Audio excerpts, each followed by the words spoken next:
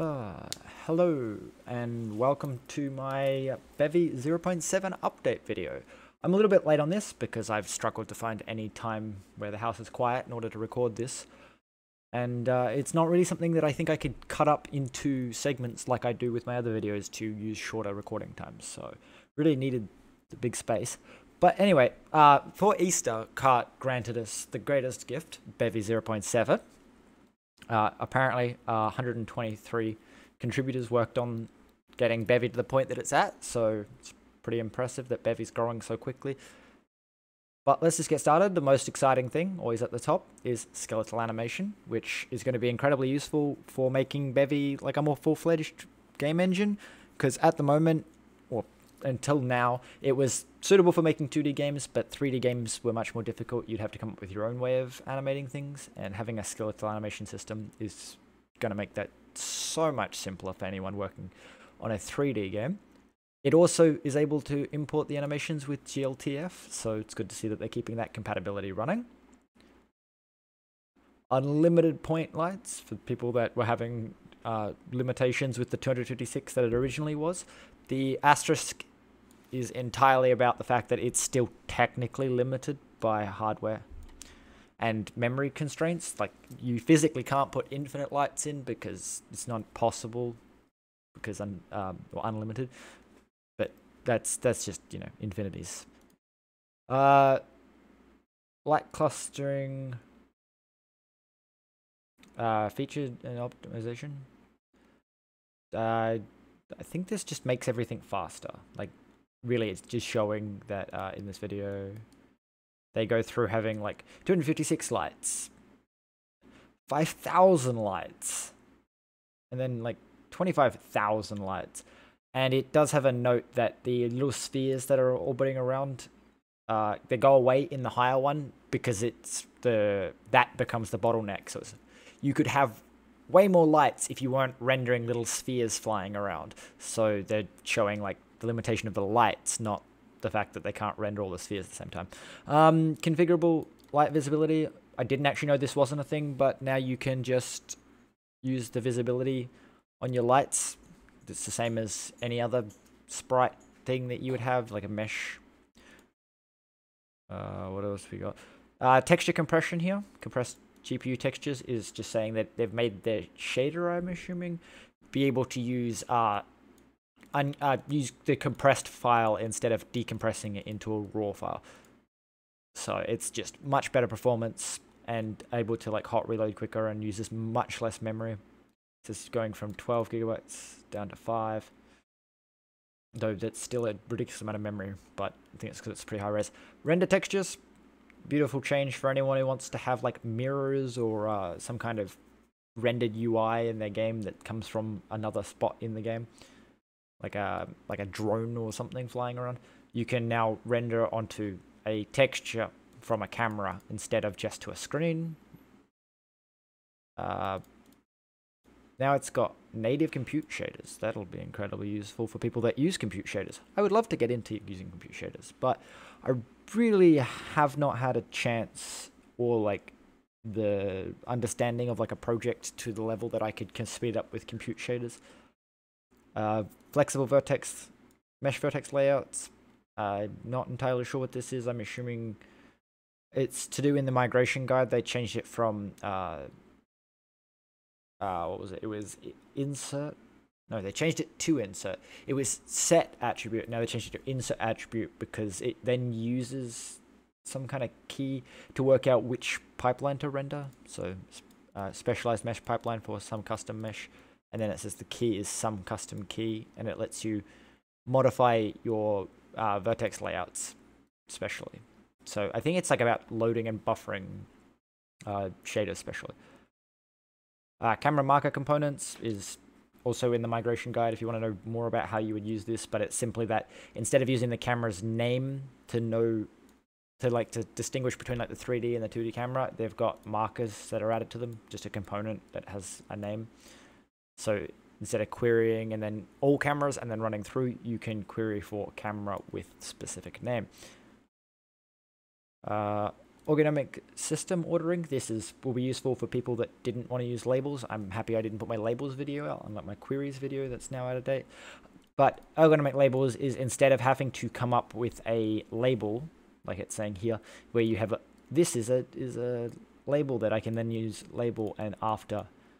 It can now, you can just say, oh, put this system in, and then run this one after that other system, which will make like more readable code in that you can see which systems it runs after. It also would be really good for like animation libraries, that they can export their like animation steps. Like in my Bevy Sprite Animation, I have a before and after update of state. Like you update your state, then you calculate which animation to play, and exporting that as a label would be more useful for me. But internally, if I didn't want to export it, like in my game, it would be much more useful to be able to just say this system leads into that system. Default shorthand is just a macro that they've added. So instead of typing default, you can just put ... default. This, to me, isn't really that big of a change, or even that necessary of a change, because most IDEs that have a Rust language engine, as soon as you put the 2 dots, are like, oh, you're trying to type ... default. Like, they're really good with the IntelliSense on that. So I don't really know why this is important, and especially considering I don't even think it would speed up compile time, because it would need to run the macro to dereference it to the old version. But they decided it was something that people wanted. It would make sense if it was more than just in a single thing, though. Like if you nested multiple and only had to do it at the end, which I've seen a plugin on Bevy's asset page that does that, where it removes the need to put the default at all, because basically there's a lot of times where you want to edit a single field, so you'll set that single field, and then that field will be generating a struct that you then generate more structs. Bevy also added a many function to its queries, which is not in my video because I made the video before 1.7 came out. But it just lets you get access to multiple components from a query without needing to worry about the borrow checker getting annoyed that you're borrowing it mutably twice. So it then makes it on the user to make sure that entity 1 and entity 2, or however many entities you wrap into the struct, are individual and unique, so that you basically confirm to the borrow checker that you've already made sure, so that it can reason about things. They added parameter sets instead to replace query sets, which just basically do exactly the same thing, but can hold more than just queries. They can hold like references to world and stuff, and resources, so you can have a mutable and unmutable version and stuff like that.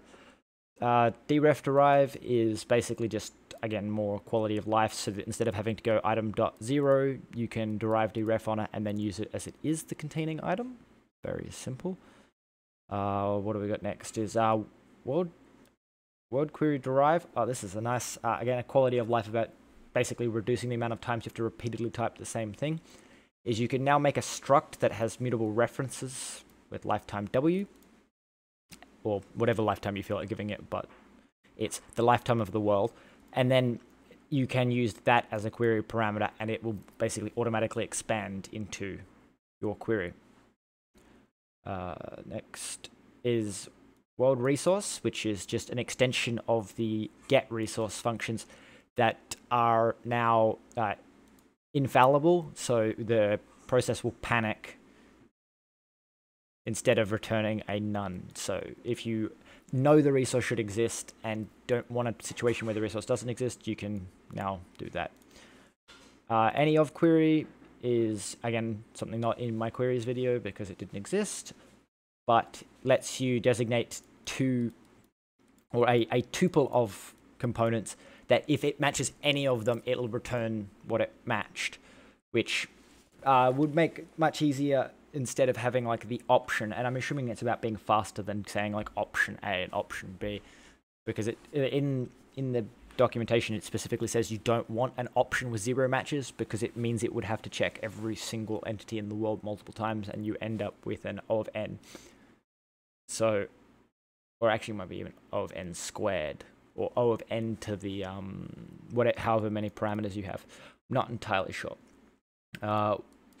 World system parameter. This is a very useful thing for anyone who wants access to the world, but only temporary. There's another reason for your parameter sets. Is this will conflict with all mutable queries, but it basically just lets you have immutable access to the world, so you can basically check every single like if you needed to get a resource or something, but you don't know until at runtime which resource you might be accessing. So if you had like a button system or something like that, you could make that using the world parameter so that you can basically query anything you feel like you need. They've improved the sound, or the easiest soundness and correctness. It's just changing some things around.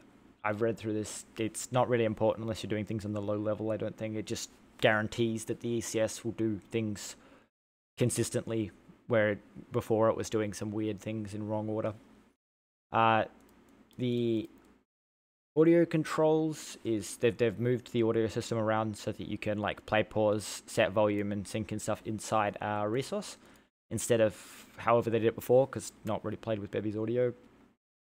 But yeah, it makes it much easier to use, and I think they mentioned that 1.8 will come with more audio things. They've literally just added some extra functionality to make it more useful. Sprite Anchors is useful for anyone doing a 2D game, that you can now set a pivot point so that you can rotate around not the center of your sprite. Defaults to the center, but you can set top left, or I would assume they have a pixel specific anchor. Event loop power saving mode is a function that lets you update as fast as possible, only update when the window receives a window event. So only when Windows tells it needs to redraw does it update. Good for like UI only games, or like I guess if you were doing some kind of strategy game where it's like it only needs to update when something actually moves on the screen. And then there's the even lower power mode, which only updates when the user actually inputs something to the screen. Documentation improvements is exactly as it sounds, just new, better examples. Dev docs, I believe it is that now you can go on the bevyengine.org here, the dev docs, and it'll have a automatically updated one that gets redeployed every time they update the main branch, which will be useful for people that are sitting on the main branch, but completely unnoticeable for anyone who only uses 0.7 or like full releases. But definitely seems useful for anyone who's messing around on the main branch. Website improvements is just if you're on bevy.org, it now tells you what the next and previous is, and has these collapsible stuff. Nothing particularly interesting. They did add a scene viewer tool, which is just one of the examples, which is a great use of examples in my opinion for Rust, is to implement like usable tools into your examples. So Bevy now has a scene viewer which you can fly around and look at your scenes, and then it's just thanking everyone who's contributed, which is like a lot of people and a lot of fixes. So that's Bevy 0.7. I'm sorry the video took a little bit longer than I expected to get made. I really struggled to find time. But I hope you enjoyed, and like, comment, subscribe. And the next Bevy Basics is on the local system, which got an update. So I will see you in that.